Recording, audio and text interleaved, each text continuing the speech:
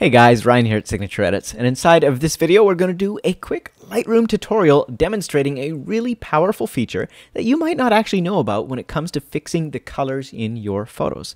Now, Lightroom added this feature a while back, but they kind of did it very sneakily, so you might not even know it exists, you might not be taking advantage of it, and I want to make sure that you know exactly where it is, how to use it, and how to get the most out of it so that your photo editing is that much better. Are you ready? Let's get into it.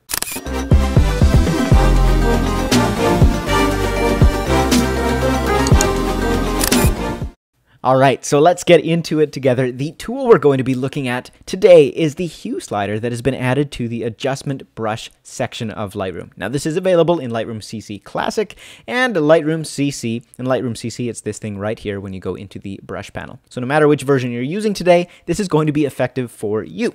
Alright, so what exactly does this do and why is this helpful? Lightroom kind of snuck this feature in here a couple updates ago, and the reason it's so helpful is because when you have a photo with a certain color, in this case we have a pumpkin patch that is all orange, we can go to our HSL panel, and as you would normally do, you can change the hue of, say, these pumpkins by grabbing the orange slider and grabbing it and taking it to the left or right. That will make it more red or more yellow, and that's about all we can do. Now, the problem with this is that if I want to, say, make some of the pumpkins more red and others more green, I can't do that. I'm kind of confined to changing all of the colors in one direction or another. However, and now that we have this adjustment brush feature, we can simply select a pumpkin of our choice. Let's say this big guy right here, the absolute epitome of all that a pumpkin can and should be in this world. Make sure our mask is good by pressing O to see that overlay, and notice that it's not working because our flow is all the way down. So let's change that again. We're going to reselect this guy like so. I like to just click a few times. Most of the time that'll do a good job. And then we can grab our hue and change the color of that pumpkin. And what you're also going to notice is that unlike with our hue down here, where we can really only make a slight change, make the pumpkins more red or make them more yellow, but not really take them all the way to purple or blue, we can do whatever we want essentially with this particular hue slider. Take it all the way, all the colors of the rainbow. So we can make a Skittles pumpkin patch, make a new adjustment layer right up here, grab this pumpkin. He is the chosen one. And we can make this one, say, I don't know, what do we feel like? What are we feeling today? Purple. We're going to make this pumpkin purple. Grab one more just to show you how easy and quick this can be. Now, of course, your adjustment brush is going to do a lot better job with the auto mask if you've got an image that has a lot of contrast between the objects. If you've got something that's really busy, it's going to be a little bit more work to isolate that, but I'll show you exactly how to do that later. So we can change both of these pumpkins together, or I could actually grab this, duplicate this mask, and erase off of one of these pumpkins. Hello, make sure my flow is all the way up. Erase off this pumpkin. So now we're really only affecting this one on the right here, and change that color as well. So you can do this for as many different parts of the image as you like to change it however you want. This is super powerful, not just for pumpkin patches, but also for photos of people in particular. So this portrait right here, our subject, beautiful skin, beautiful hair, but let's say that I want to edit them and make the hair a little bit more red while leaving the skin tones the same. Well, the problem is, with the previous method of changing our HSL, we would go down here to our skin tones in the oranges, and you can see that we're affecting the hair and the skin together. I can't really adjust them separately. Well, now we can grab our adjustment brush, and I could try and just brush out the hair and change the color of the hair like that. The problem is going to be, if we zoom in here, you're going to notice that hair is very hard. One of the hardest things to mask out because we've got so many little strands in here. It would be next to impossible to do manually, and the auto mask, we can give it a try. It's going to do an okay job, but it's really not going to get every little bit, and it's going to bleed out onto the background. We don't want that. So the better method in these kind of situations is say, okay, what is the simplest thing that I could affect here? Obviously, it's going to be her skin. So instead of trying to mask out the hair, we're going to mask out her skin, just like that. And depending on the intensity of the effect you're trying to achieve, you're going to want to be more or less careful with how accurate this mask is. In my case, since we're just doing a subtle change and making her hair a little bit more red, I'm not going to worry about getting it absolutely perfect. But now what we're going to do is we're going to go to our HSL panel and change everything in the oranges like this. So we'll make her hair as red as we want it to be. And then I'm going to go back to my adjustment brush hue, and we're going to correct the skin back to where it was naturally, which was more around, I don't know, there-ish. Make sure your mask is good. So this way we can independently adjust the hair and the skin without having to do a really fancy mask and mask out the hair one strand at a time. So that's how you can do that. Let's look at one more together for more extreme changes and kind of showing you how this tool can be combined with one other tool in Lightroom you may not be using at all yet. Also, if this has been helpful, do me a favor, hit that like button really quick and leave me a comment below. I'd love to hear what you're thinking, and if I missed something, let me answer your questions. Anyways, back to it. Let's take a look at this photo. We've got a nice rose and we've got a nice pink background. Okay, looks pretty good.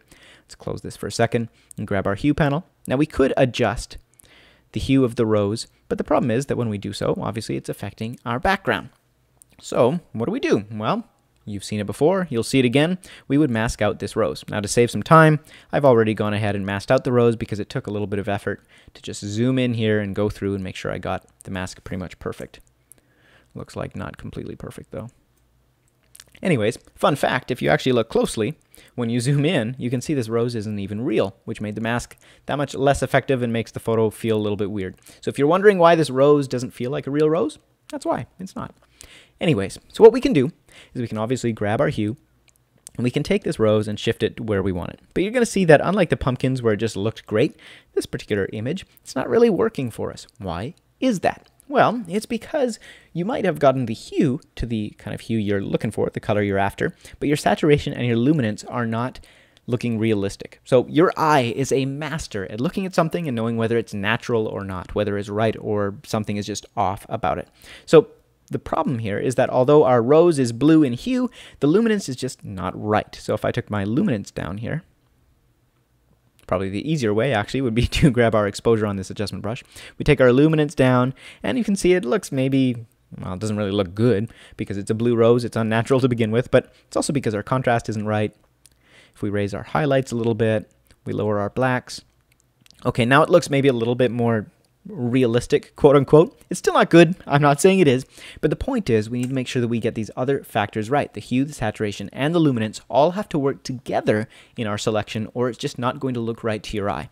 So let's try a more practical example and say we want to turn this rose red. How do we do that? Well, we can grab our hue, take it towards red a bit, but you're going to see that in this particular example, we really don't wind up with a red rose no matter where we go.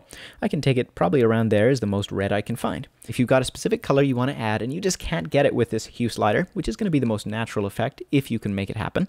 If it's not working for you, go down to the color section of your adjustment brush layer and we can grab whatever color we want and add it on top of our already existing hue, saturation, everything else adjustments. So in this case, we can grab our nice red for a red rose. You can see we're still pink, but that's because our luminance isn't right. So we'll lower our luminance down. We'll increase our contrast. And basically what we're trying to do is match what this rose, if it were red and there was a red rose in this scene, how would it interact with the light in this scene so that it matches everything? The lighting on her face, the background. We want it to feel natural. That's what's going to make it feel right if we can nail all those things. So we need to increase our contrast a bit, raise the white so we have a little bit more brightness happening, lower the exposure a little bit more. And you can see that we're getting a lot closer to a realistic looking red rose. Here's before and here's after. Not too bad. Now, how do we take this a step further? If you're ever wondering when your colors just aren't working, what's going on, my #1 recommendation, go to unsplash.com or any website. You could go to Google Images, I don't care, and type in the object or the scene that you're looking for. So in this case, we looked for a red rose. Now what we're going to want to do is find a photo that is as close as possible to the original lighting situation of the photo you're editing. So in this case, we want more soft kind of indoor light, not really super contrasty. So this photo wouldn't work. This one's outside. That wouldn't work. That's pretty contrasty outside. That's close. We can maybe use this one. I think probably the closest one is going to be this shot right here. It was clearly taken indoors with pretty soft, flattering light. It's got a rose color that I like. So I'm going to download that photo, import it into Lightroom. I've already done that to save some time. It's right here. And now what I'm going to do is I'm going to go back to our photo, make sure I'm in the develop module by pressing D, and we're going to look for our compare tool. Now if it's not showing up, like in this case, it's probably because you've hidden the toolbar. So press T on your keyboard to show and hide that. If for whatever reason you've got something else showing up here and not these options, it might be because you've selected one of these. So the easiest way to reset it, I just hit the R key, which is going to bring up my ruler, and go back to T, and that'll show and hide the toolbar, and sometimes it will reset it. So that's what you do. Anyways, we grab our image. We go to our comparison view, which is this RA thing. I don't know why it doesn't have a C. I feel like that would be better. It's actually called reference view. That's probably why. Then we're going to grab the photo we want to reference, in this case, our roses.